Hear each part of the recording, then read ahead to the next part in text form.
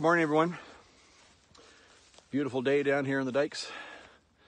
Just want to give a quick reference to an article I posted on Facebook. So those of you that follow me on Facebook can read it there. It was a Globe and Mail article titled along the lines of what cancer patients can teach us about living with the coronavirus pandemic. Really well done. It really hit home for, I know, Lori and I both. And those of you that know her story know a little bit of what I'm talking about. And it's really making the analogy between dealing with some of the things we're going through with the state of emergency, like helplessness, loneliness, a bit of a sense of doom, hopelessness, some, and how to reflect on your lives and boil things down to what really is important and what truly is real for you.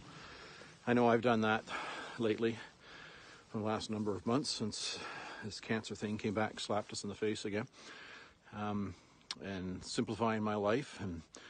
And I think we all need to do a bit of that. If you haven't yet, it might be time to start thinking about that as we work our way out of this on the other end, whenever that is.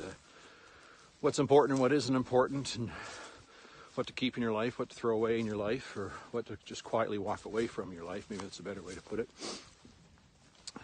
Everything needs to be done respectfully, of course. But what is important for you? And our world's going to be different.